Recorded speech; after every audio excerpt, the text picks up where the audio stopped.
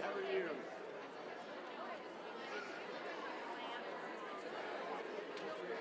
A blue one because when you're sitting there on the corner, I said blue. You want the blue. I've been asking, where did that come from? Okay.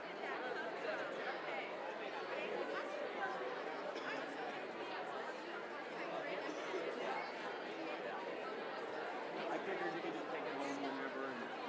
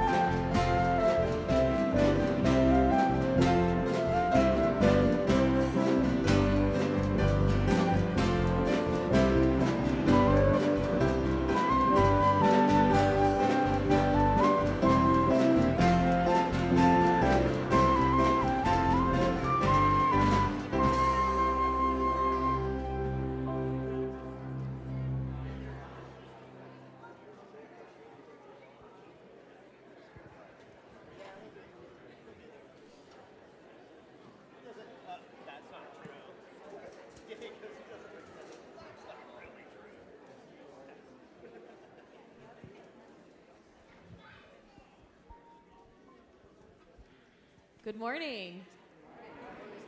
We welcome you here this morning for our Easter service. We are so glad that you're here to celebrate with us. Will you please stand and join us as we begin singing together?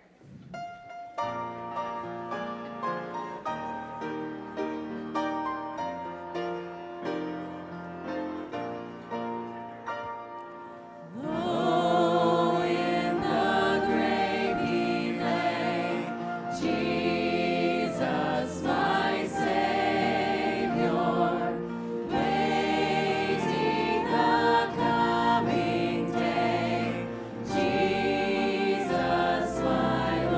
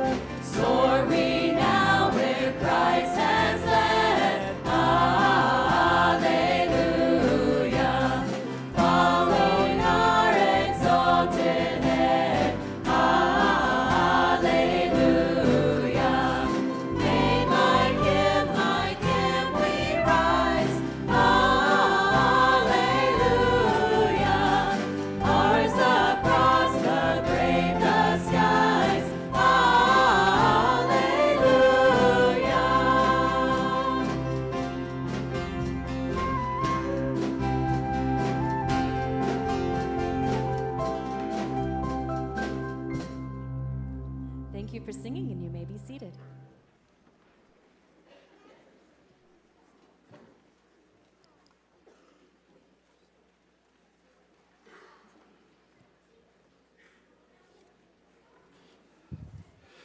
Whether you are here in this room, this sanctuary, or whether you are joining us remotely this morning, we are glad you are here and welcome you to Easter Sunday morning at Pleasantdale Church. I pray that we might be alert to the movement of God's Spirit as we have gathered to worship our Lord and Savior, Jesus Christ, who is indeed our King. Would you pray with me?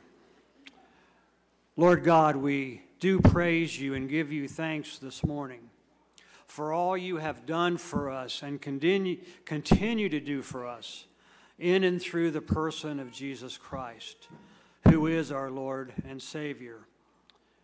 We are glad that we can gather today. You have brought everyone here for your purpose this morning. Fulfill that purpose in each of our hearts as we worship you. And it is in Jesus that we pray. Amen.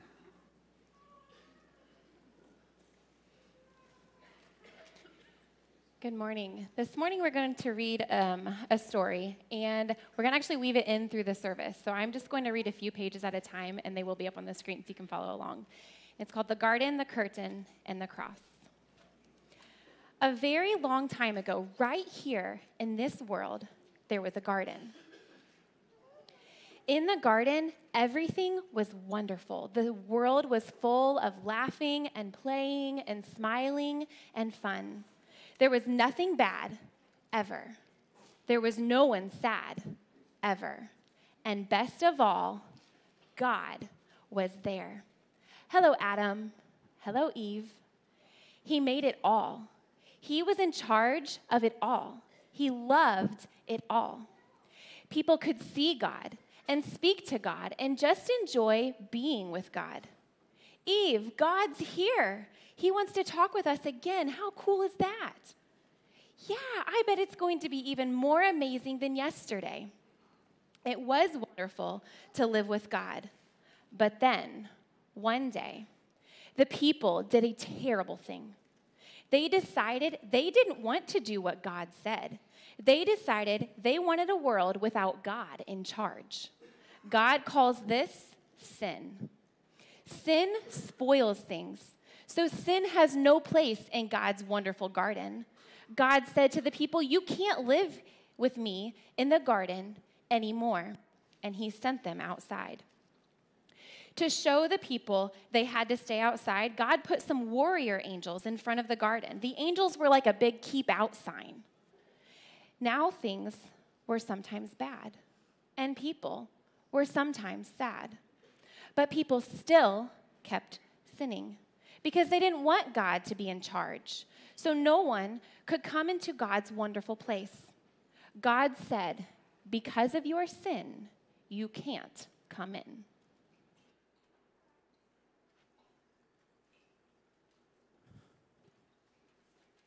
This is how the story begins. With a divine gardener who cultivates the foundations of the universe and plants an exquisite garden. And then the author of life breathes his breath into humanity, to his image bearers. And then the author of love places them in that sacred garden, in his garden. That sacred garden is our true home. We belong in that sacred garden, a place where everything is wonderful, a place where there is nothing bad ever, where there is nothing sad ever, and best of all, God is there. The garden is a place of beauty and goodness and truth. It is a place where humanity can thrive in relationship with the author of love himself. But true love is never coercive. God will not force anyone to love him or choose him or follow him. And so this is the long, sad, unfolding history of humanity where we choose to love other things more than God, to reflect our glory rather than his glory. We distort what is beautiful. We confuse what is good, and we twist what is true. And so the guardians of the holy, these warrior angels, stand resolute at the entrance of the sacred space that we were made to inhabit. And we find ourselves far from God and far from home, unable to return. But this is not the end of the story.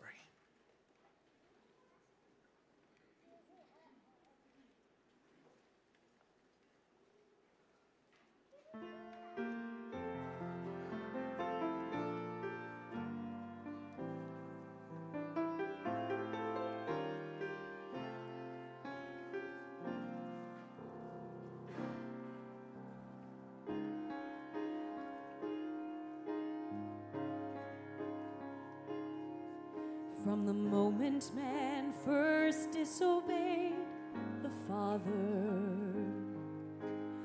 we were then held captive by our sin.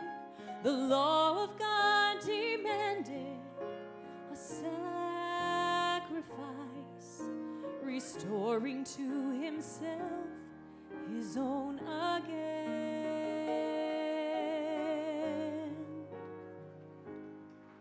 So the Lamb, his only Son, was freely offered.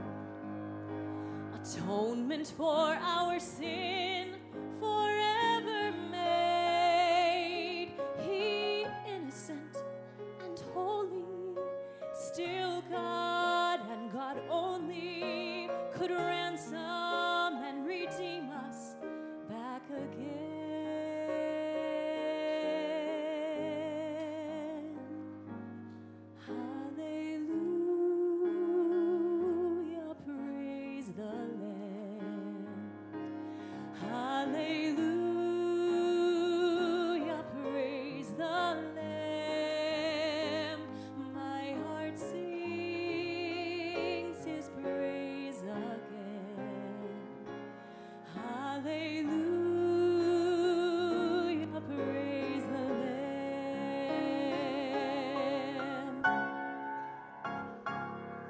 So to the cross they carried him with all our guilt and all our sin. The Lamb of God was slain for our transgressions.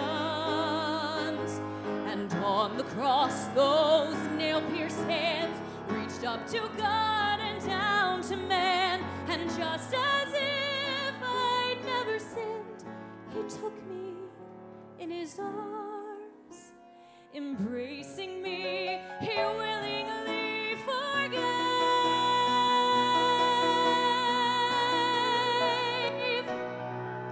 For mercy, grace, and love that knows no bounds, though guilty and condemned, I now am free. Forever I'm forgiven, for Christ the Lord is risen and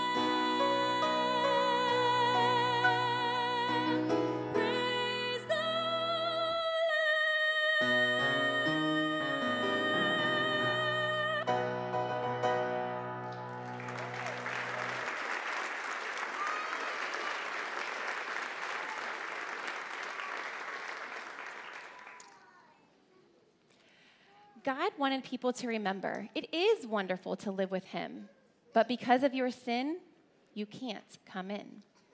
So he told the people to build a special building called his temple where he would live. In the middle of the temple was the most wonderful place in the world, the place where God was, with nothing bad and nothing sad. It was very exciting. But then God told people to put a big curtain around this wonderful place. The curtain had pictures of warrior angels on it. It was a big keep out sign. For hundreds of years, the temple curtain reminded people that God said it is wonderful to live with him, but because of your sin, you can't come in. Babies became grown-ups and had babies, and those babies became grown-ups and had babies, and those babies became grown-ups and had babies. Hundreds of summers and winters passed by, and the keep-out curtain stayed in the garden. Sorry, in the temple.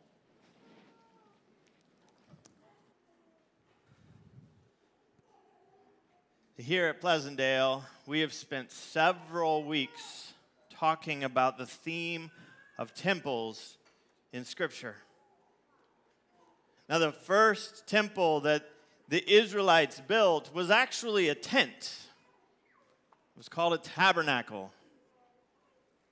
It's called a tabernacle. And there's something fascinating about this tabernacle. Now, the tabernacle, because it was a tent, it was portable, and it was a reminder to the Israelites as they traveled through the wilderness of God's presence with them. That the tabernacle was a place for God to dwell in the midst of his people. Now, Moses received all these instructions. God gave all these instructions to Moses for how to build the tabernacle. Very specific instructions, 12 chapters worth of instructions.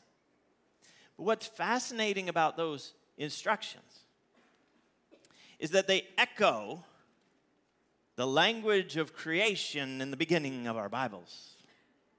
They echo the creation language. And so the tabernacle, you see, it had this big courtyard. And inside of the courtyard was a sacred space. And inside that sacred space was an ark, the Ark of the Covenant that served as a throne for God in the middle of that sacred space.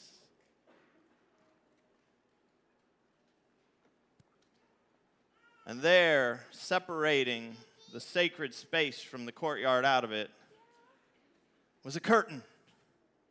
A curtain marked with warrior angels. These guardians of the holy, those guardians of humanity's sacred home.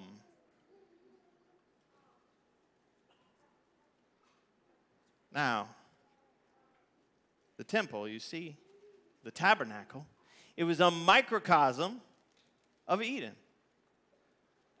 An embassy of the sacred garden. And so as the Israelites carried the tabernacle with them, it was a reminder to them that though they were not home, they could carry home with them. And there in that sacred space, beneath the throne of God, were the tablets of the covenant.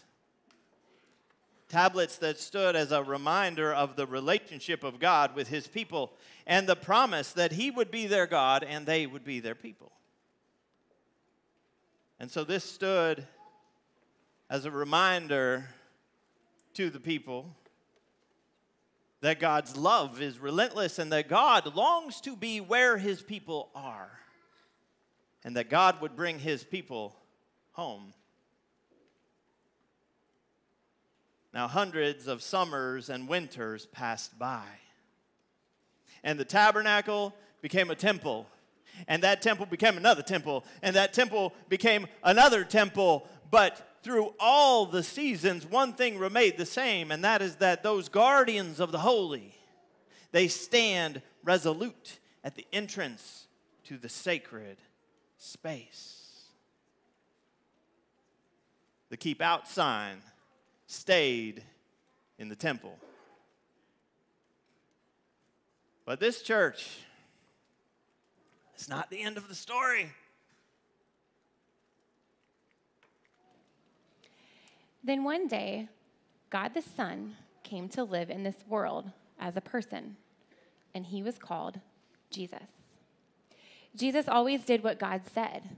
Jesus never sinned. And Jesus visited the temple where the keep-out curtain hung. Jesus knew that things were sometimes bad and sometimes sad. Jesus said that God had sent him to open the way back to God's wonderful place, where there would be nothing bad and no one sad. But people still didn't want to let God be in charge, so they decided to put Jesus on a cross to die. It was the most bad thing that had ever happened. It was the most sad day of all. But Jesus had a plan. He had always planned to die on the cross. What a strange plan. Why would God's Son plan to die?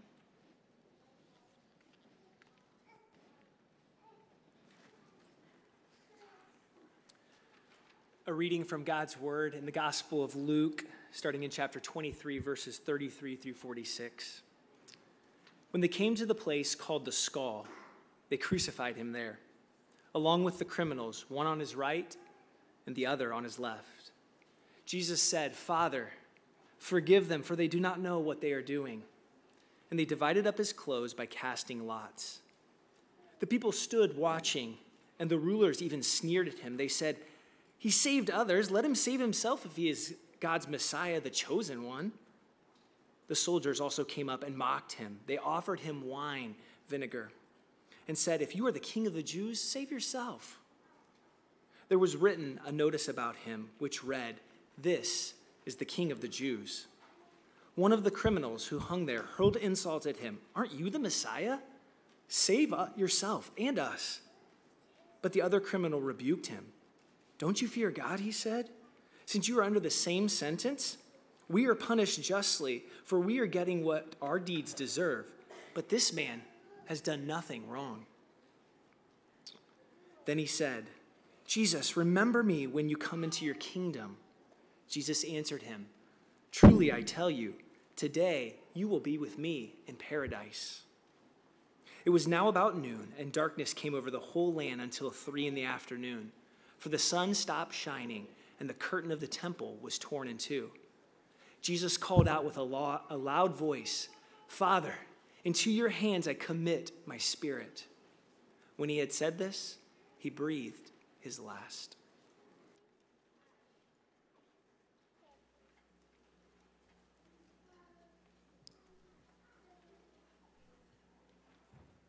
We invite you once again to stand and join us as we sing together.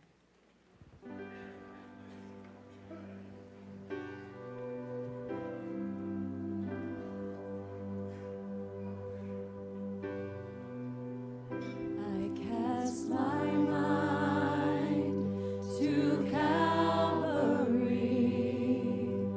where Jesus bled and died for me. I see his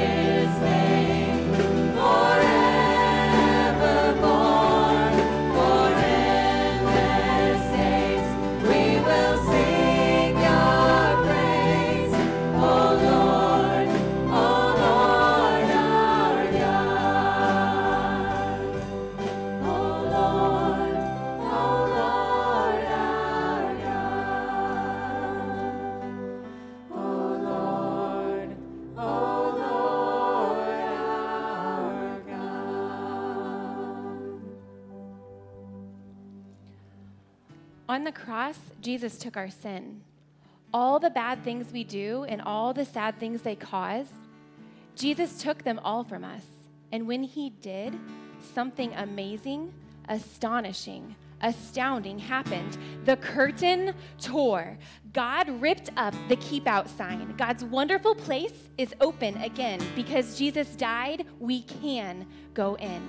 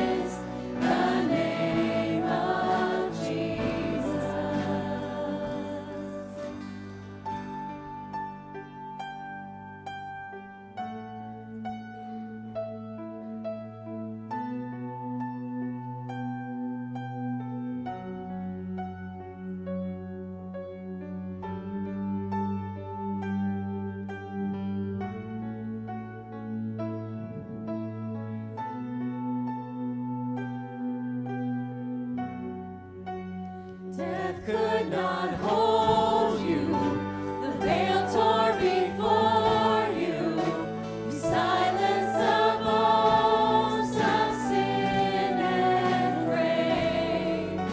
The heavens are roaring, the praise of your glory, for you are raised to life again.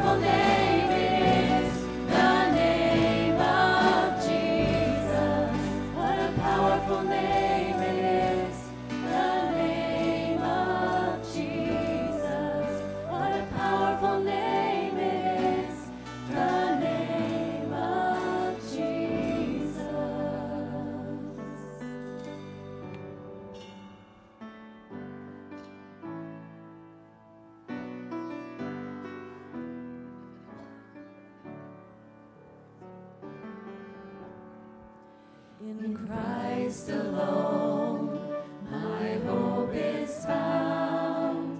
He is my light, my strength, my song. This cornerstone, this solid ground, firm through the fiercest drought and storm. What heights of love, what depths of peace, when tears are stilled, when striving cease. My comforter, my all in all, here in the love of Christ I stand.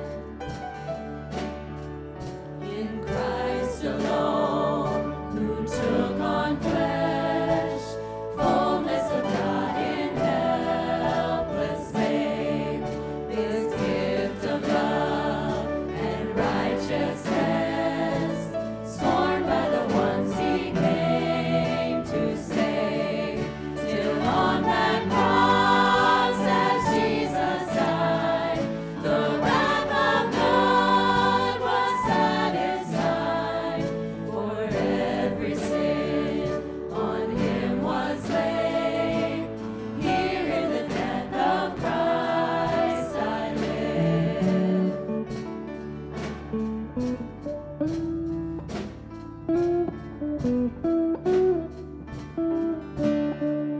There in the ground his body lay, light of the world by darkness slain. Then bursting forth in glorious day, up from the grave he rose again. And as he stands in victory, since Christ has lost its grip on me, for I am his and he is mine, bought with the precious blood of Christ.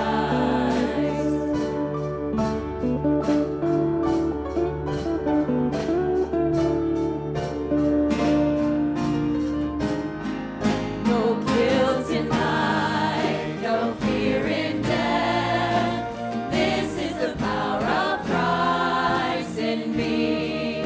From life's first cry to final breath, Jesus commands my destiny. No power of hell, no scheme of man can ever pluck me from his hand till he returns or calls me home. Here in the power of Christ I'll stand till he returns or calls me home. Here in the power of Christ I'll stand. You may be seated.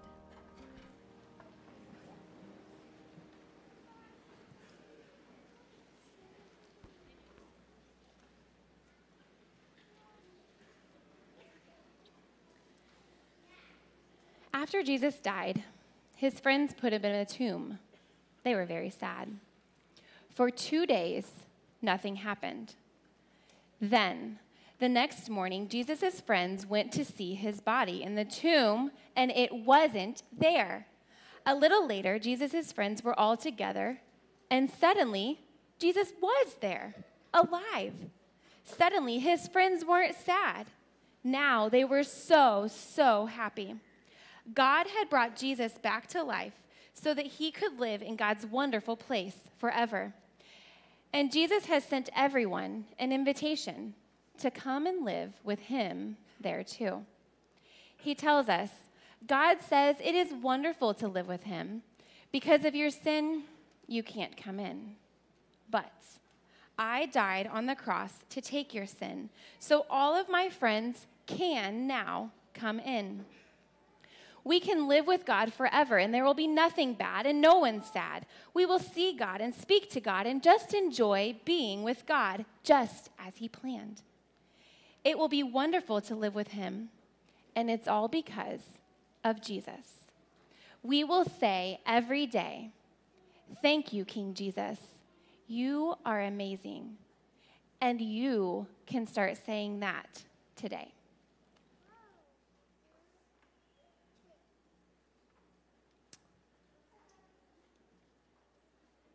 It has a name. It has a name. In the creation story of Genesis in the Greek Old Testament, the exquisite garden in the middle of Eden, it has a name.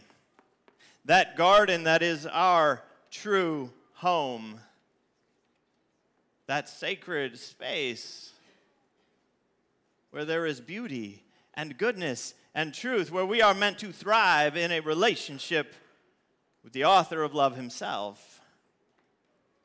It has a name. That sacred space where everything is wonderful, where there is nothing bad ever, where there is nothing sad ever, and best of all, God is there. It has a name. That garden that was represented by the tabernacle, that garden that the temple stood for, it has a name. The garden that we cannot enter because we are lost in darkness. We are captive to unseen powers. We are burdened by guilt. It has a name. That garden where the guardians of the holy stand resolute, blocking the entrance. Or rather, stood resolute. Just as they stood motionless on that curtain in the temple for years and years and years until the darkest day in history. When the weight of humanity's sin descended upon the sinless one, and the author of life stopped breathing.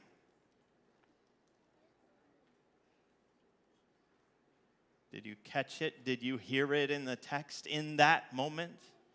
In that moment,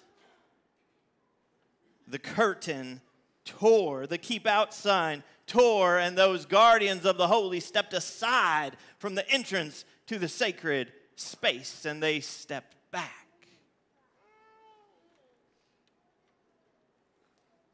In that moment, as Jesus was dying, as the King of all creation was dying, one of the revolutionaries beside him, being crucified alongside him, called him king. And he said, "Jesus, remember me when you come into your kingdom." And Jesus' reply, Jesus said, "Today you will be with me in," you guys don't say it, paradise. You will be with me in paradise. And here Jesus uses a word from his Greek Bible. The same word for that garden in the center of Eden. The same word. Paradise. And do you know what this means, church? It means that this is not the end of the story. It can't be. Because in the garden, there is nothing bad ever. There is nothing sad ever. And the death of the author of life is both bad and sad. Or at least it would be if that were the end of the story. But it's not. It's not the end of the story. He is, after all, the author of life. And death cannot stop the author of life. Might delay him for a couple days.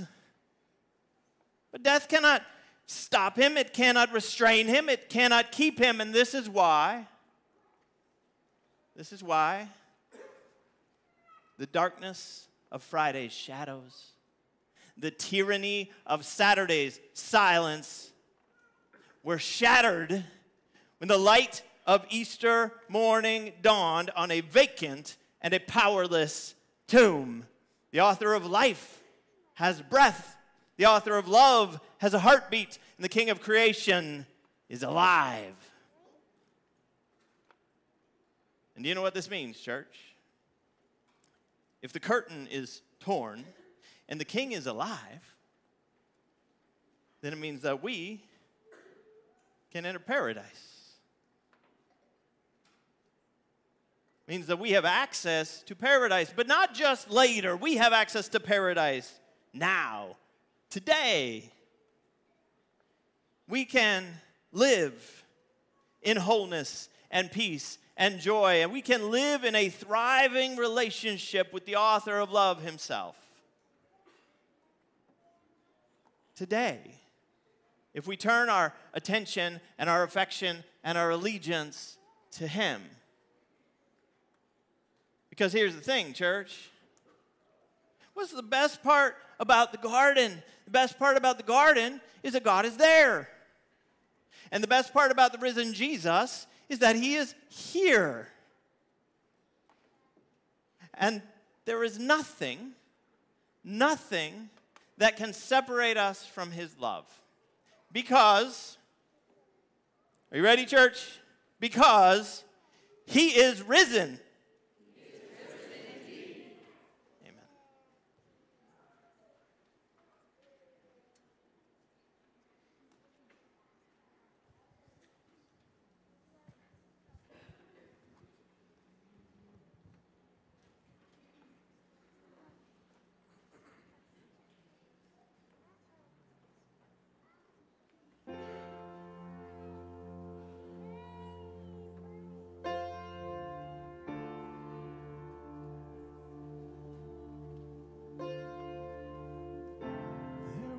A moment when the lights went out,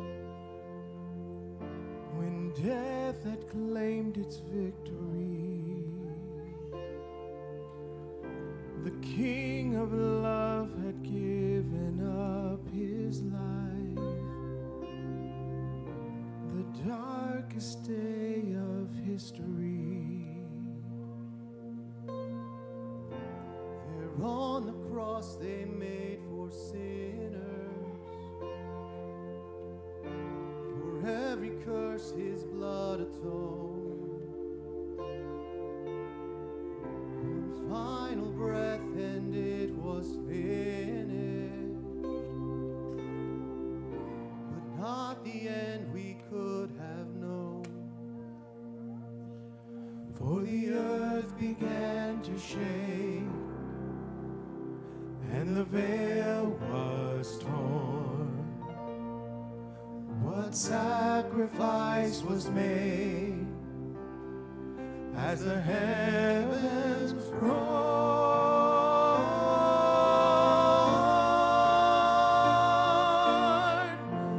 All hail King Jesus. All hail the Lord.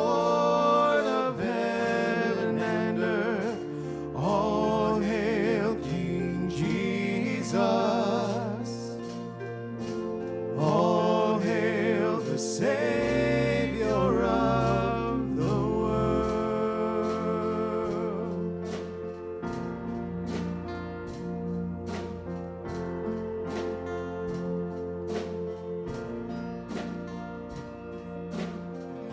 There was a moment when the sky lit up, a flash of light breaking through.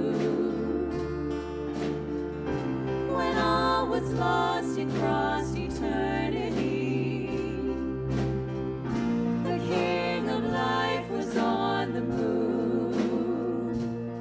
For in a dark old tomb, where the Lord was laid, one miraculous breath, and we're forever.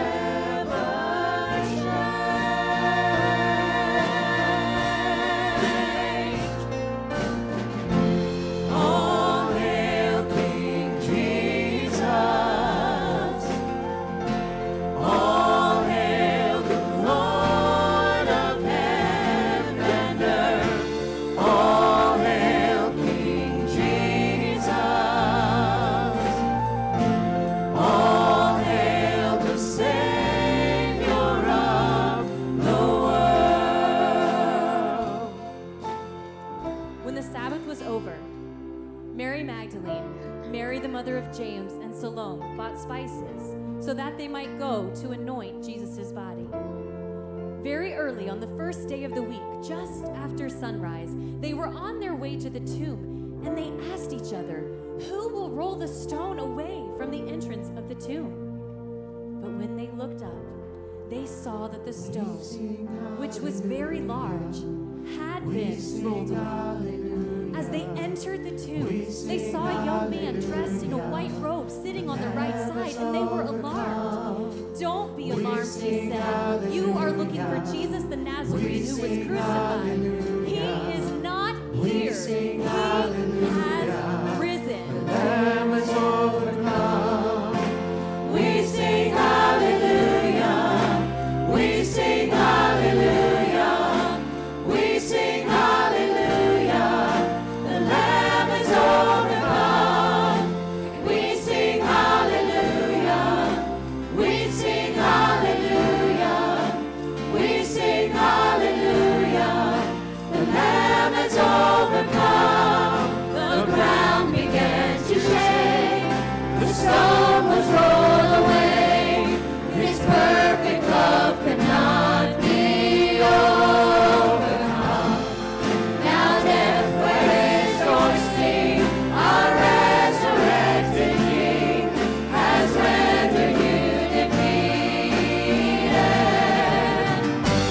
All hail King Jesus. All hail the Lord of heaven and earth. All hail King Jesus. All hail the Savior of the world. All hail King Jesus. We sing hallelujah. We sing hallelujah. The Lamb is overcome. We sing hallelujah. We sing hallelujah. We sing hallelujah.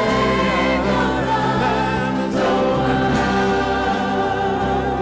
Lift your voices in praise this morning. The ground began to shake. The stone was rolled away. His perfect love could not be overcome. Now death, where is your sting? Our resurrected King has rendered you defeated. Forever He is glorified. Forever He is lifted high. Forever He is risen. He is alive. He is alive. Forever He is glorified. Forever He is lifted high. Forever He is risen. He is alive. He is alive.